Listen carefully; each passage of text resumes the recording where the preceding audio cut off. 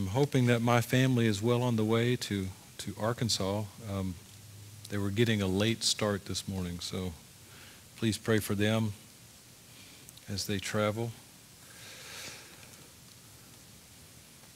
Well, let's jump in this morning. The Word of God is living and active, sharper than any two-edged sword, and piercing as far as the division of soul and spirit, of both joints and marrow, and able to judge the thoughts and intentions of the heart. All Scripture is God-breathed and profitable for teaching, for reproof, for correction, for instruction in righteousness, or for training in righteousness, so that the man of God may be adequate, equipped for every good work.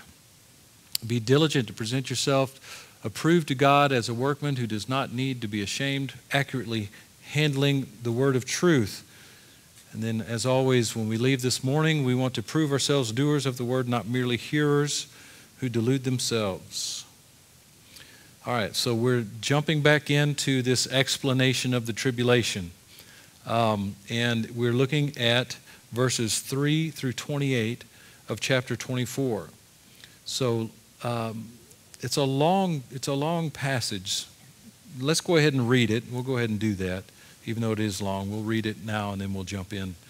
In verse 3, as Jesus was sitting on the Mount of Olives, disciples came to him privately, saying, "Tell us, when will these things happen, and what will be the sign of your coming and the end of the age?" And Jesus answered and said to them, "See to it that no one misleads you, for many will come in my name, saying, 'I am the Christ,' and will mislead many. You will be hearing of wars and rumors of wars. See to it that you are not frightened, for those things must take place, but that is not yet the end. For nation will rise against nation, and kingdom against kingdom, and in various places there will be famines and earthquakes. But all these things are merely the beginning of birth pangs. Then they will deliver you to tribulation, and will kill you, and you will be hated by all nations because of my name. At that time many will fall away and will betray one another and hate one another. Many false prophets will arise and will mislead many. Because lawlessness is increased, most people's love will grow cold. But the one who endures to the end will be saved. This gospel of the kingdom shall be preached in the whole world as a testimony to the nations, and then the end will come. Therefore, when you see the abomination of desolation, which was spoken of through Daniel the prophet, standing in the holy place, let the reader understand, then those who are in Judea must flee to the mountains. Whoever is on the housetop must not go down to get the things that are in his house. Whoever is in the field must not turn back to get his cloak. But woe to those who are pregnant and those who are nursing babies in those days. But pray that your flight will not be in the winter or on a Sabbath, for then there will be a great tribulation such as has not occurred since the beginning of the world until now, nor ever will. Unless those days had been cut short, no life would have been saved. But for the sake of the elect, those days will be cut short.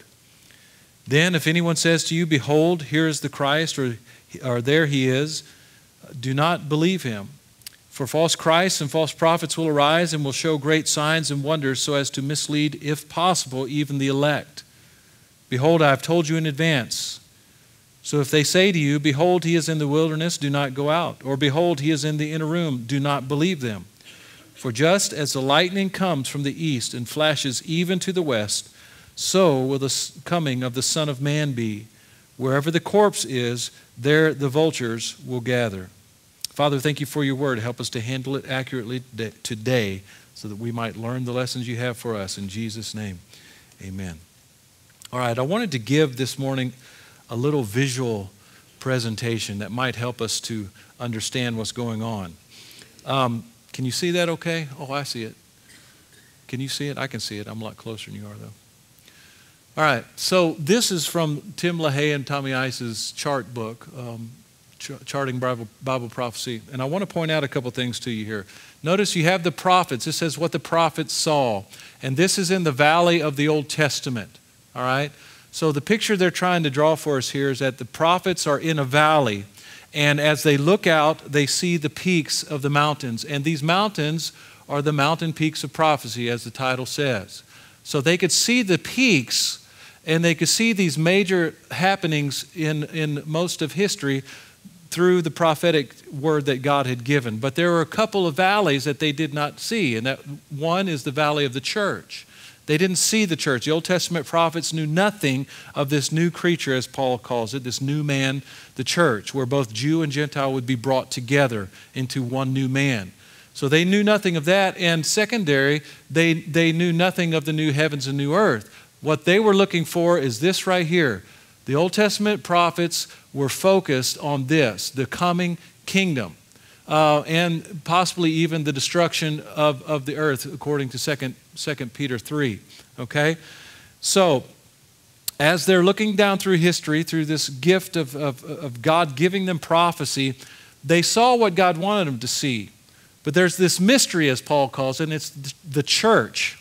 Now you say, well, why do you want to show us this? Well, because what Jesus is doing, I believe, he is acting in his capacity as prophet here. He is speaking the word that God is giving him as prophet, and he is not directly talking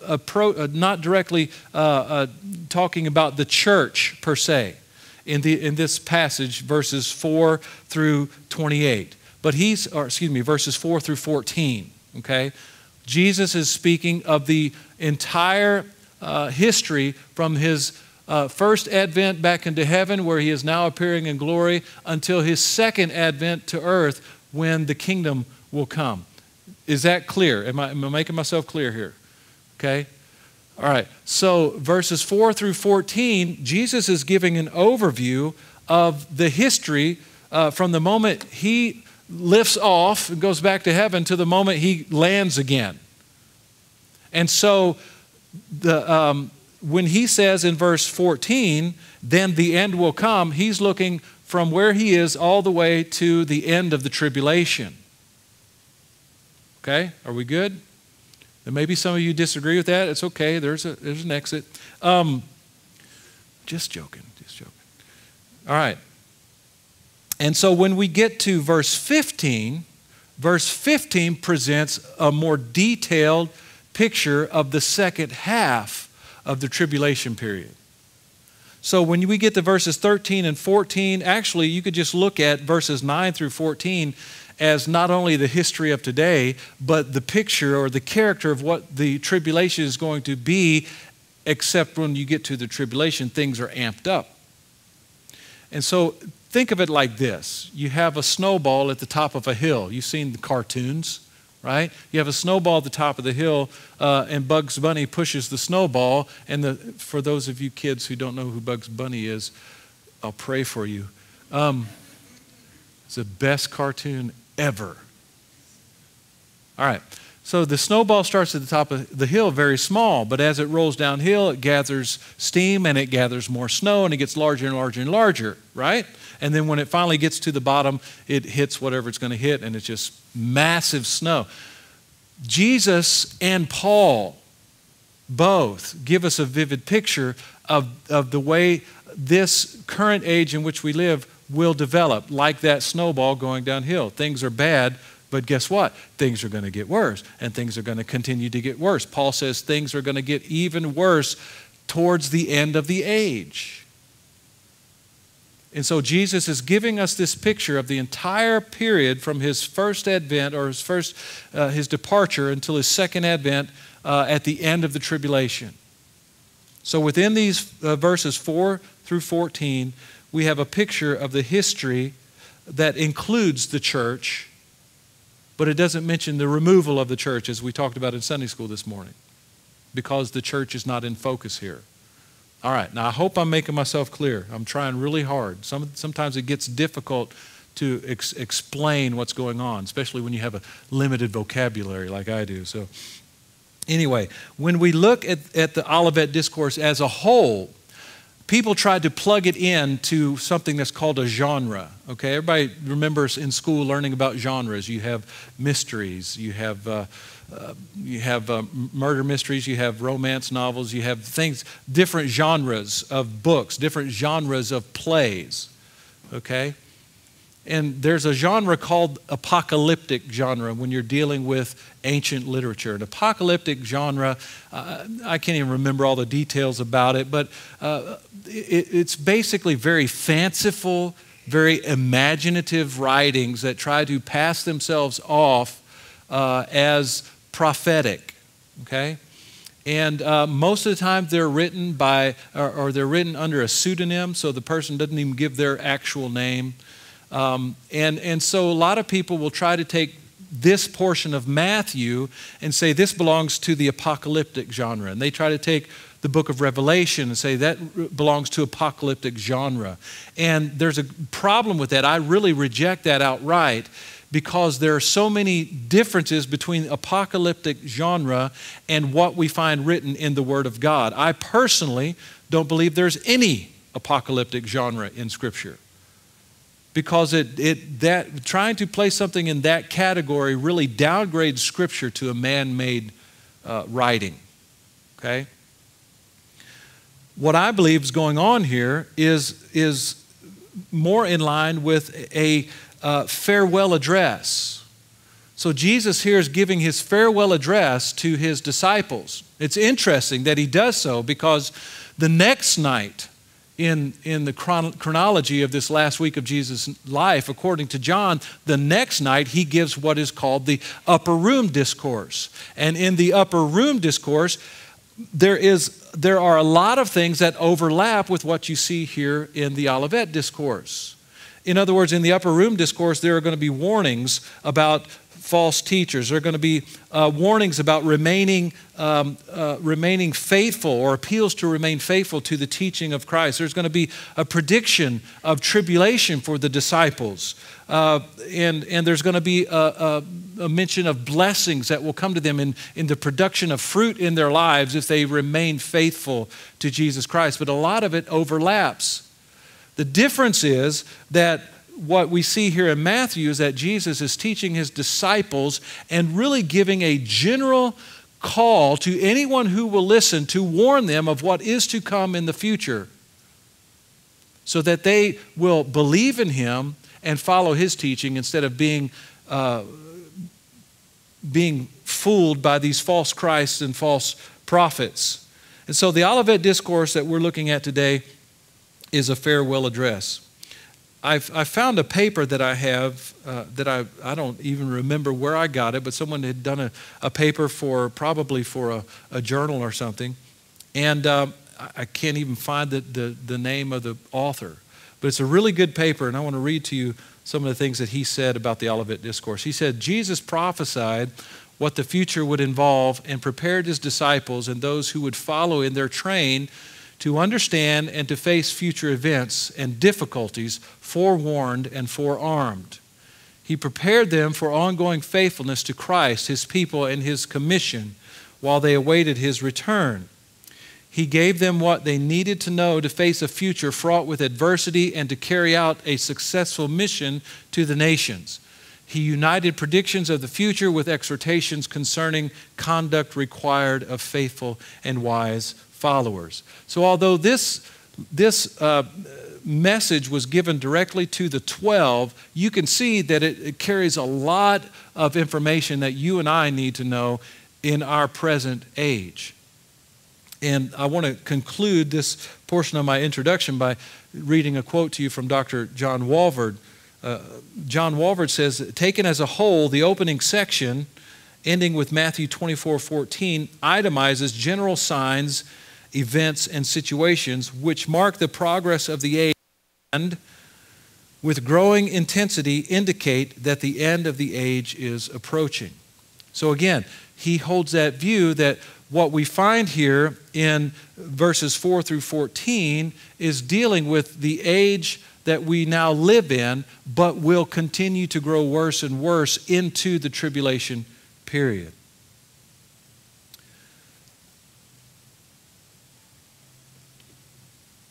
If you recall, when we went through the book of Revelation, we looked at the fact that when we get to Revelation chapter 6 and the 7 seals are broken, that there is a great parallel between chapter 6 of Revelation and verses 4 through 14 of Matthew chapter 24. That's because what we find is that escalation of these things that we see Jesus teaching on in verses 4 through 14. Now I can see I'm putting some of you to sleep, so let's move on. I wanted to show you a couple of other things that describe for us the character of the age in which we live. that Jesus was attempting to teach his disciples in preparation for what was to come. First of all, you can go to John chapter 16. If you will, you can turn there with me, John chapter 16. Now this is part of the Olivet Discourse. And this is dealing with the life of the church that is to be established. He's preparing the disciples to be the leaders of the church here. And in John chapter 16, Jesus says this, "These things I have spoken to you." And he had already mentioned in verse 8, beginning in verse 18 of chapter 15, talking about how the world is going to hate them because it hated him first. And so he goes on, "These things I have spoken to you so that you may be kept from stumbling." Now look at this. Stop for just a moment and look up here. Look at me. Why do we study Bible prophecy? It's useless. There's no use. Why do we want to talk about the end of the age? Why do we want to do all that? It's just useless stuff, right? Jesus says, I've spoken these things to you. Why? So that you will not stumble. Properly understanding Bible prophecy that has not yet been fulfilled helps us to be firmly planted so that when times get rough, we don't stumble. And that's what Jesus is telling his disciples here. He goes on in verse 2, "They will make you outcasts from the synagogue. But an hour is coming for everyone who kills you to think that he is offering service to God." Does that sound familiar? These things they will do. I don't think he's necessarily talking about Islam, okay? But there's a parallel, I think, that we can take from that. "These things they will do because they have not known the Father or me. But these things I have spoken to you, so that when their hour comes, you may remember that I told you of them. These things I did not say to you at the beginning because I was with you." And so Jesus explains to the disciples that he is doing this, or he has taught them this, not to frighten them, not to scare the pants off of them, but to prepare them. And so that they will be, as the writer said a few moments ago, forewarned and forearmed. Okay? 2 Thessalonians chapter 2. Turn there if you will. This was comfort for a troubled church. The church at Thessalonica, they're thinking that the tribulation's on them. They're suffering. And they're thinking, hey, the tribulation's here. What's going on? And Paul reminds them, and Mike touched on this, I believe, this morning, when he speaks of, well, let's just read what we have here. In verse 3, Paul says, "Let no one in any way deceive you." Now notice, I'm sorry, I keep stopping, I realize that, but notice these continued references to deception, being deceived in the end times. Remember, Paul tells Timothy in 2 Timothy chapter 3, I believe it is, where he says, there's coming a time where they're not going to endure sound doctrine. They're going to want to be deceived. So they're going to go find teachers who will tell them what they want to hear. And there's this continued reminder, don't be deceived. There are false prophets. The most dangerous place, and I want you to hear this, the most dangerous place for a Christian today is the Christian bookstore. 95%, and I'm just taking a stab here, it could be more, but I bet it's not less. 95% of what's on the books of the Christian bookstore is utter garbage. If I had a dime for every false prophet that's written a book lately in the last 10 years, I'd have a lot of dimes. I don't know how many, but I'd have a bunch. I might just retire, who knows. So again, back to what he's saying here. "Let no one in any way deceive you, for it will not come." Those words are inserted to clarify what Paul is talking about. It will not come unless and I'm going to say this, unless the departure comes first. That's what we talked about this morning. I agree with Michael that what he's speaking of here is his referencing back to 1 Thessalonians, talking about the rapture of the church. The departure. We're going to depart and meet the Lord Jesus in the air. And that word for apostasy there, for those of you who were not in Sunday school this morning, where were you? But secondly, the Greek word is apostasia, and it literally means departure. That's all it means. So it needs some sort of qualifier with it in most cases to allow you to know what the departure is from. That's terrible English, but anyway. You're departing from something. Mike, again, made reference this morning to a passage in Acts where they accuse Paul of teaching the Jews to depart from the law of Moses. It's the same word. Okay? So what are we departing from here? Well, he uses the definite article. So there's something that he has taught them in the past that they should know about that he is referencing here. And the departure is found, I believe, in 1 Thessalonians chapter 4. It's the harpazo, the removal, the snatching away of the people of the Lord Jesus Christ. So I've taken enough time on that. Let's finish reading this, see if I can get through it. Let no one in any way deceive you, for it will not come unless the apostasy comes first. And this is a chronological thing, after that, the man of lawlessness is revealed, the son of destruction, who opposes and exalts himself above every so-called God or object of worship, so that he takes his seat in the temple of God, displaying himself as being God. Do you not remember that while I was with you, I was telling you these things? There it is again.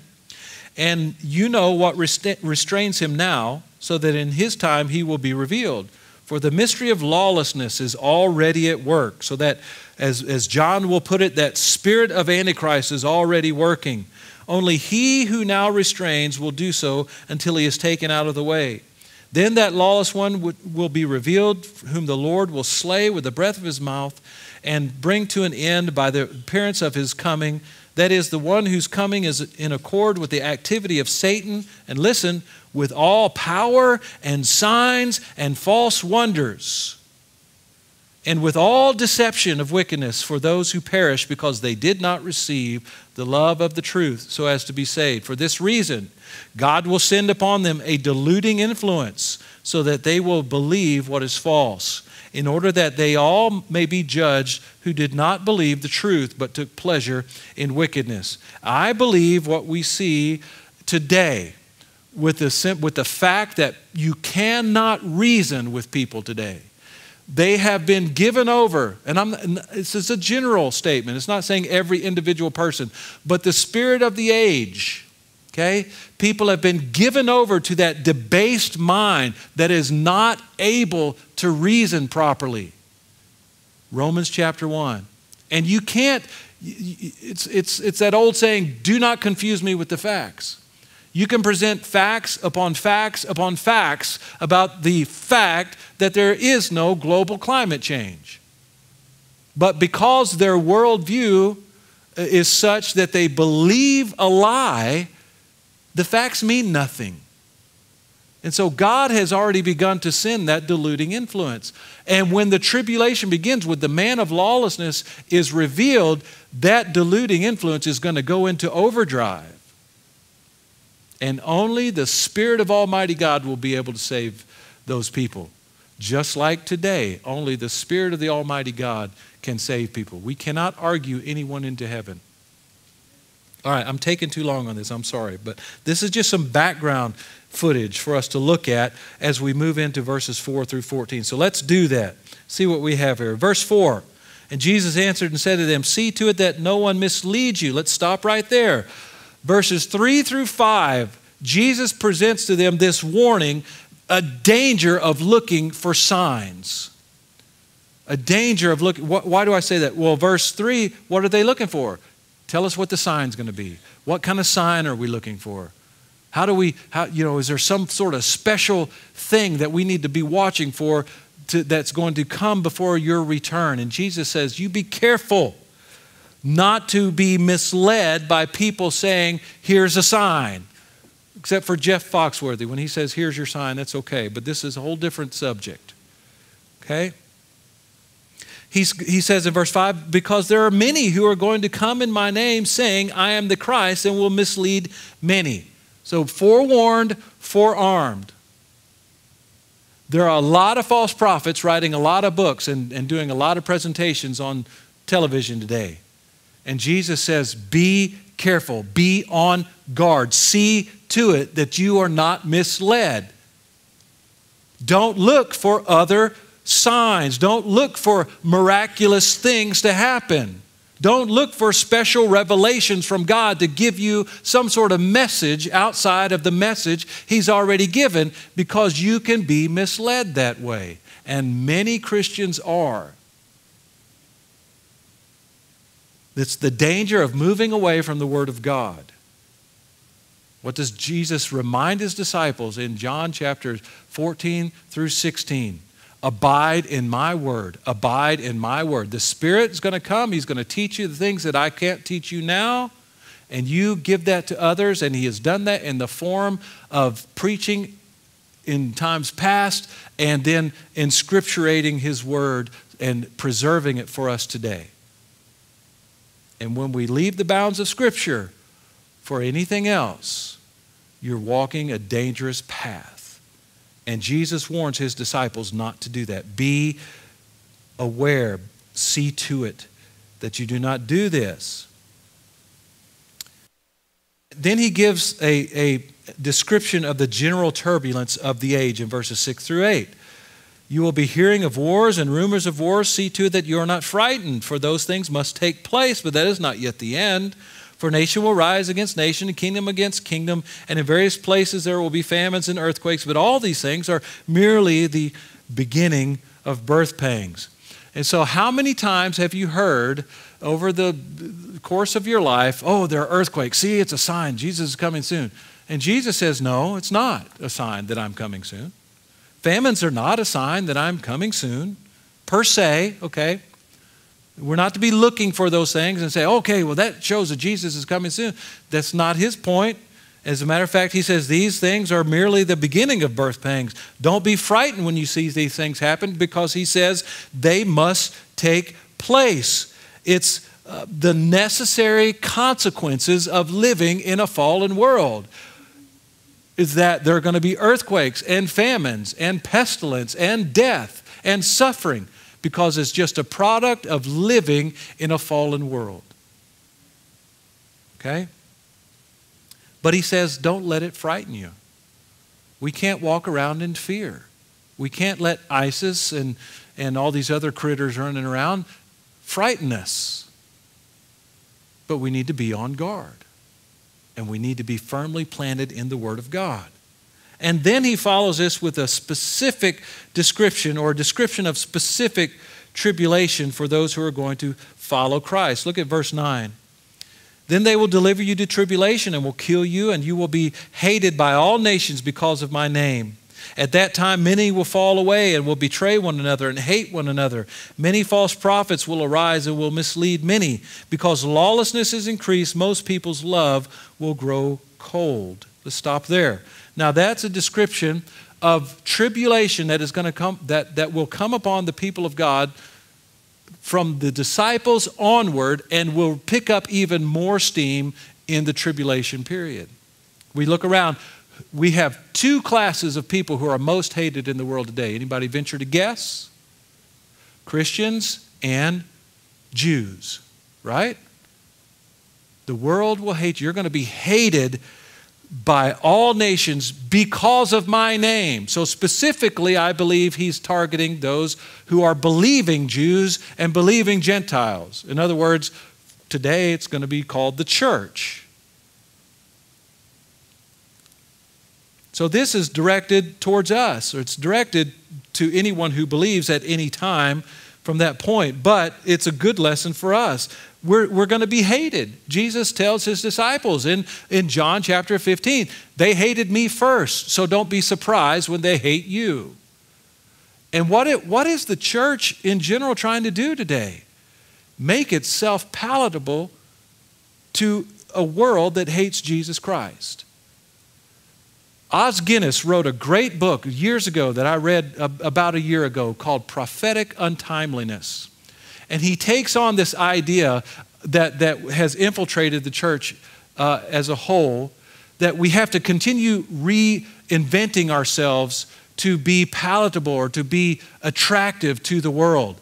Because his point is that when you do that, you become like the world, and you aren't what the church is to be. You're not light in a dark world. You become like darkness. Instead, the church ought to find in the Scripture what the church is to do and stick with that regardless of what the culture does. And as we do that, what happens? If I had a candle up here right now and I had it lit, you'd see it and you'd think, oh, a candle, very nice. But if we turn the lights out, that candle is going to take center stage. Right? That's what the church is supposed to be, is it not? A light in a dark world. And when we try to make ourselves look like the world, to be attractive to the world, we've just hidden our lampstand under a bushel.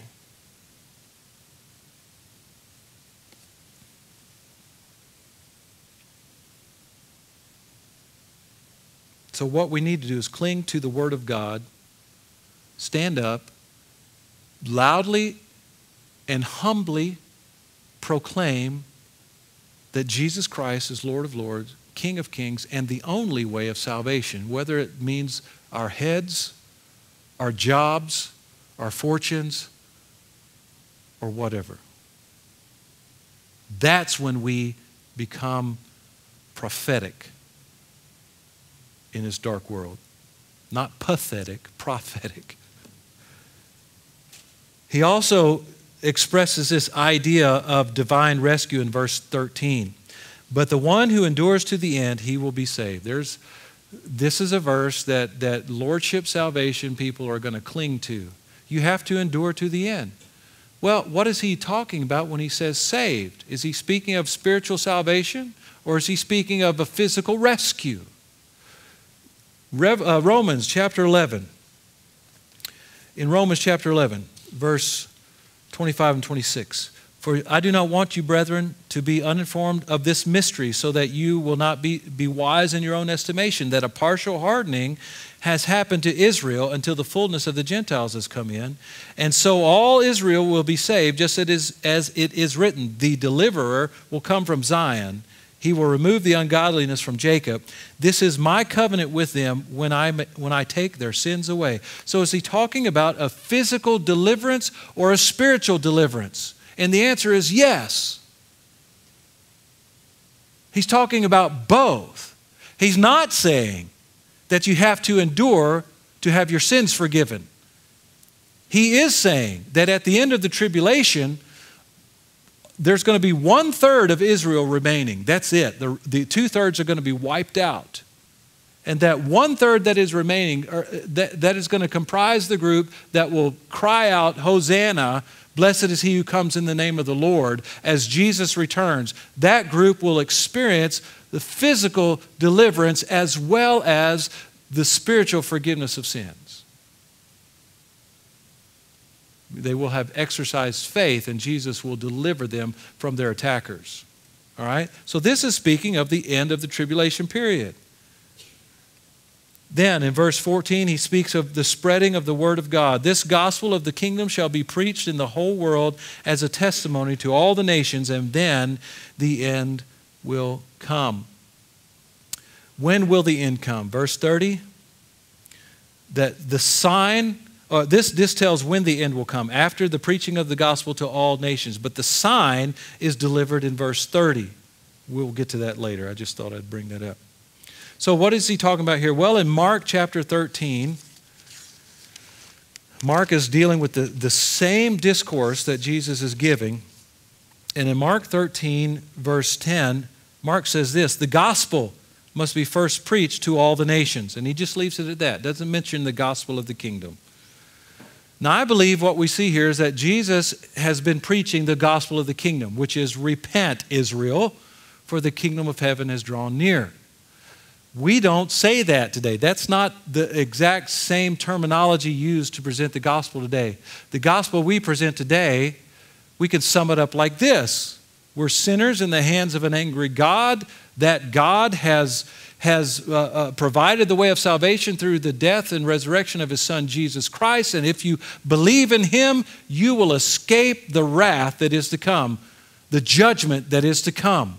When is that judgment coming? It's coming at the end of the age. It's coming at the end, the ultimate judgment is coming at the end of the millennial kingdom, when all those who've rejected Christ will be ultimately cast into the lake of fire.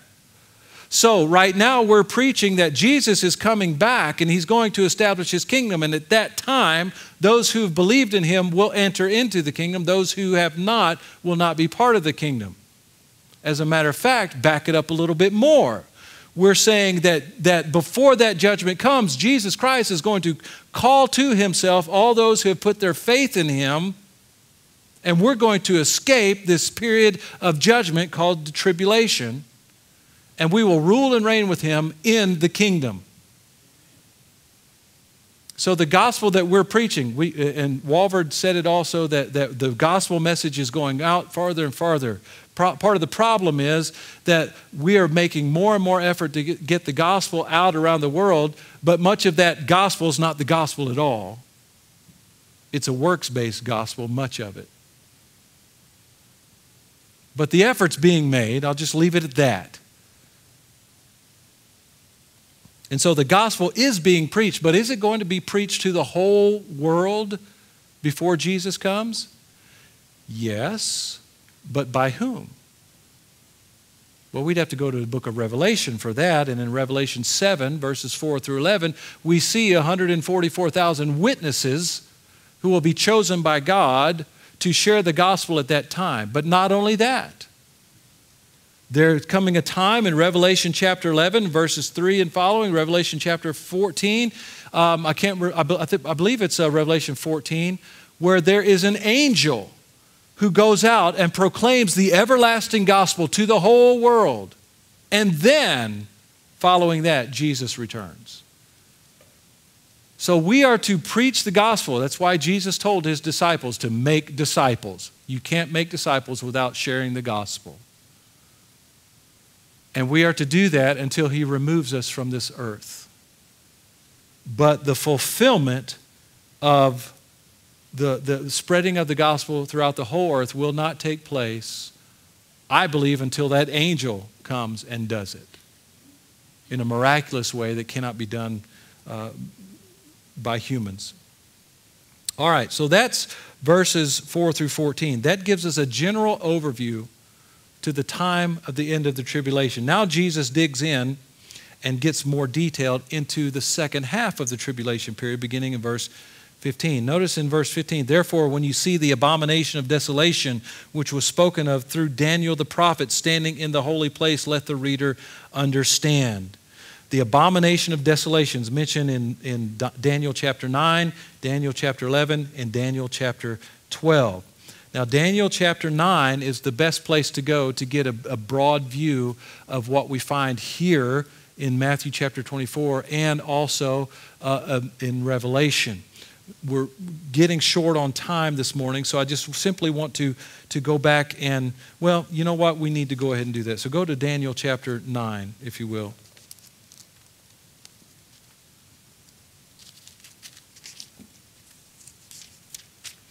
In Daniel chapter 9, and you're going to have to stick with me so we can make it through this real quick.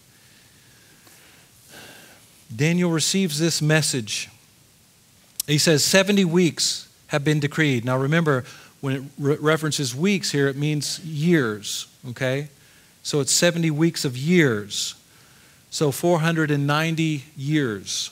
70 weeks of years have been decreed for your people and your holy city to finish the transgression, to make an end of sin, to make atonement for iniquity, to bring in everlasting righteousness, to seal up vision and prophecy, and to anoint the most holy place. So that gives you a list of what are these, what is these 70 weeks of years, what's their purpose? Well, he just gave them to us right there. Verse 25, so you are to know and discern that from the issuing of a decree to restore and rebuild Jerusalem until Messiah the Prince, there will be 7 weeks and 62 weeks. All total, 79 weeks of years have been fulfilled. Okay?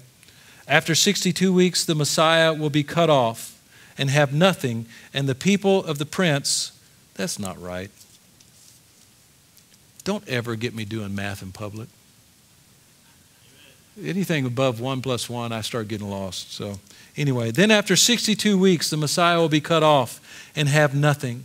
And the people of the Prince who is to come will be destroyed will destroy the city and the sanctuary, and its end will come with a flood. Even to the end there will be war. Desolations are determined, and he will make a firm covenant with many for 1 week, but in the middle of the week he will put a stop to sacrifice and grain offering, and on the wings of abomination will come one who makes desolate even until a complete destruction. One that is decreed is poured out on the one who makes desolate. Okay? All right.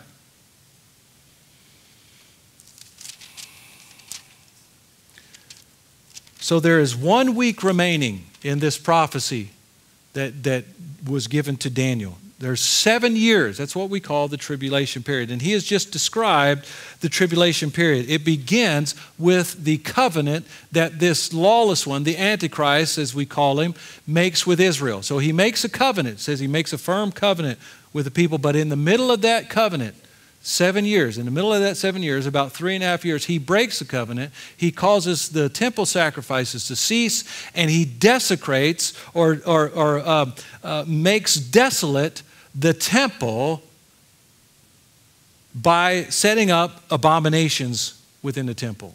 All right? So that is the sign for Israel that they know they better run and not walk to the nearest exit, as Jesus says in verses 16 through 20. You need to get out of town when you see this happening, because there's going to be tribulation like the world has never. It's going to make Hitler and the Nazis look like romper room. And for you young people, you'll just have to ask your parents what romper room is, okay? All right? So this is going to be a tribulation period that has never been seen, and Jesus says it will never be seen again. All right? Now, in Daniel chapter 11, Daniel reveals something that is much more closer to his time than the end of the age, and that is the fact that Antiochus Epiphanes is going to bring his army against Israel, and because he had been defeated by the Egyptians, he takes out his wrath upon Israel, and he comes into Israel and he desecrates the temple by, some say he sacrificed a pig, but regardless, he established an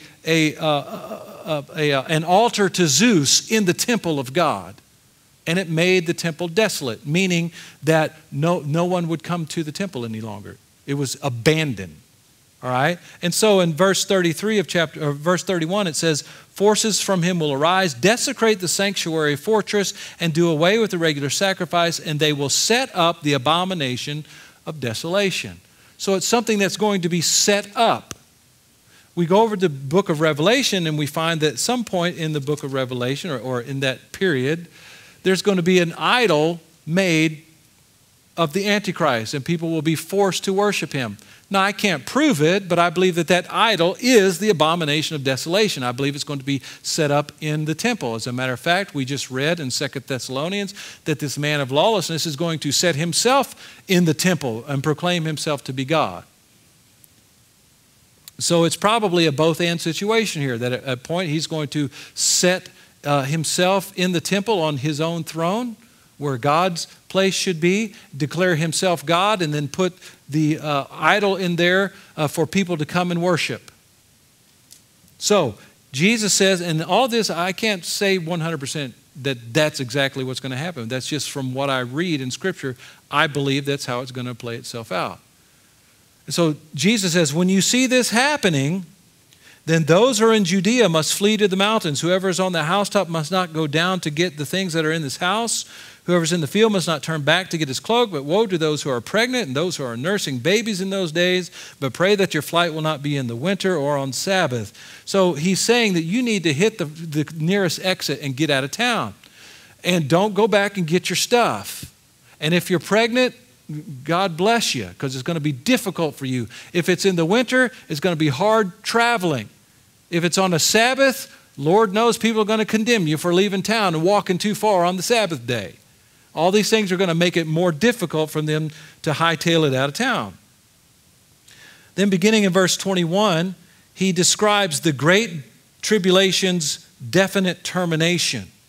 He says, for then there will be great tribulation, such as has not occurred since the beginning of the world until now, nor ever will. Unless those days have been cut short, no life would have been saved. But for the sake of the elect, those days will be cut short. Now, what does he mean there? Is it going to be 3.5 years, or is it not going to be 3.5 years? It's going to be 3.5 years. What he means by cut short is that it's going to be definitely terminated, because if it's not terminated, he says no life on earth will survive. And that's when all Israel will be rescued, both spiritually and physically, those who remain. Then again, he brings back this idea of false messiahs, the presence of false messiahs, versus the appearance of the true Messiah. Look at verse 23. Then if anyone says to you, behold, here is the Christ, or there he is, do not believe him. For false Christs and false prophets will arise and will show great signs and wonders. There it is again. They're going to be endued with power to do great signs and wonders to mislead people. And it's going to be so convincing that he says that they'll possibly even be able to mislead the elect if you're not on guard.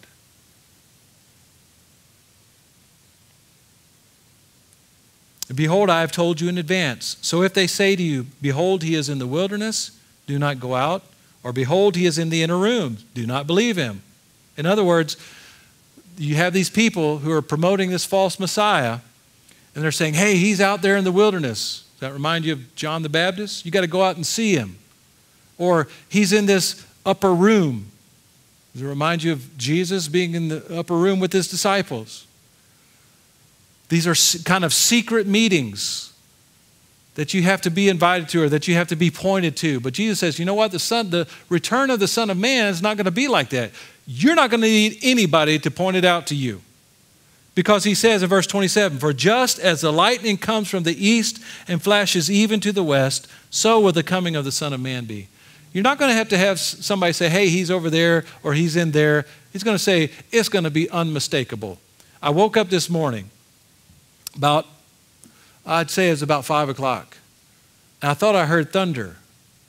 But then I rolled over in bed and I'm looking at my window, and all of a sudden I saw a flash of lightning. I'm in my house. I see a flash of lightning from outside. You can't miss it. That's the way the coming of the Son of Man is going to be. No one's going to miss it. As a matter of fact, I love the way J. Vernon McGee describes it. It's going to be a 24-hour processional around the world as Jesus returns in such a manner that he's got his armies of heaven following behind him on white horses, and he's coming through the clouds, and he makes this whole processional around the entire world before he lands on the Mount of Olives. Now, is that the way it's going to happen? I have no idea. But what I do know is Jesus said it's going to be unmistakable. You're not going to need anybody to identify it for you. And those who have suppressed the truth in unrighteousness and rebelled against Jesus Christ time and time again are going to know who it is. And they're going to wish that they'd made a different decision.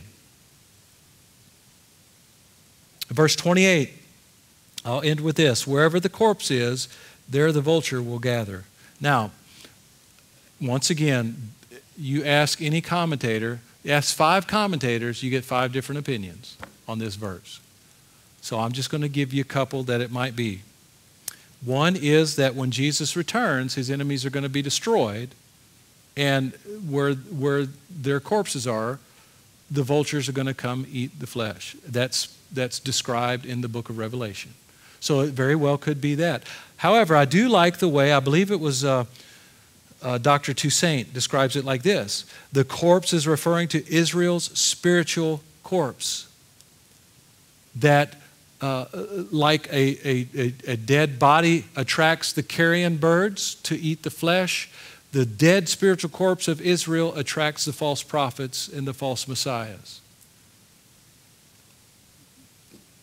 I don't know which one it is, or if it's one of the other 20 I read. I don't know. But I think the 2 best are that this is referring to when Jesus returns and his enemies are destroyed, or the way Dr. Toussaint says it, that Israel is a spiritual corpse and it has attracted these false Christs and false prophets. So anyway, all right, so what do we see? Let's just close with this. What do we see? What are the imperatives? What are the things that we need to be doing as we look at this? Now, what we're going to look at, they're not all actual imperatives grammatically in this passage, but I'm going to use them that way, okay? What do we need to be doing? Well, first of all, we do not, I put mislead on there, didn't I? We're not to be misled by supposed signs, okay? We're not to be misled by people who say they speak for God, have some special message from Him, and be led away from the purity of the Word of God. All right? Number two, we don't need to be disturbed by what may come. We're all in the same boat. We look around at our nation, we hate what we see going on. We look at this upcoming election, we don't know which way it's going to go. We know that one way is going to be bad and the other way might be bad also, we just don't know.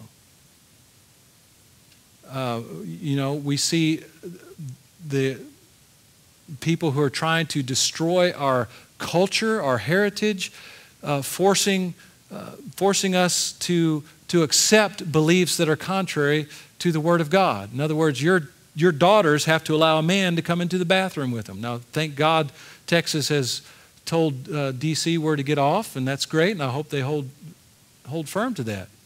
And we just see all of this stuff going on. And guess what? Jesus said, don't let it shock you, because I've told you beforehand. You need to be firmly grounded in the Word of God and believe on the promises that are given to us. We need to, according to verse 12, it says that many's love will grow cold. Well, guess what? Just because you're a Christian, that automatically means that your love can't grow cold, right? Wrong answer. We're just sinners saved by grace. We're still dealing with that old sin nature. We have the new man in us, and there's a constant battle between the new man and the old sin nature. And we must guard against allowing our love for others and our love for God growing cold. We need to endure hardships, according to verse 13. In 2 Timothy 2:3, Paul tells Timothy to endure hardships with me. Matter of fact, James says, hey, count it all joy, my brothers, when you are faced with various trials, various tribulations. It's good for us. Christian and I work out together in the garage, lifting weights. And boy, Friday, man, we just worked so hard, lifting the heavy. Well, for most of you, it wouldn't be heavy, okay? But for me, it was heavy. And for him, it was heavy. And we're just lifting as much as our bodies will let us. And you just say, why you do that? Well, it's to make us stronger. It's supposed to make your bones stronger even. You know, it's supposed to be good for you, make you stronger. Well, in the same way, the trying of our faith produces endurance. And endurance produces, I can't even remember now. But anyway, it escapes my mind. Sorry. But we're to rejoice that we're being placed in these trials, knowing that we're growing in Christ. Number 5, we're to continually preach the gospel. Guys, you and I need to get more bold. You know, I love Dan. Dan's one of the most bold guys I've seen when sharing the gospel, and I love it. And I'm embarrassed by it. Not that he does it in front of me, but that I don't do it in front of him. Believe it or not, when it comes to some things, I'm kind of shy. And that's one of those things. I'm just shy about starting that conversation with somebody. But you and I, time is growing short. People need to hear the message. And you and I are the only ones who have the truth. Oh my goodness, I can't believe I said that out loud. I am such a bigot and closed-minded. Whew, sorry about that. Finally, according to verse 25, we need to remember what the Word teaches. Behold, I have told you in advance.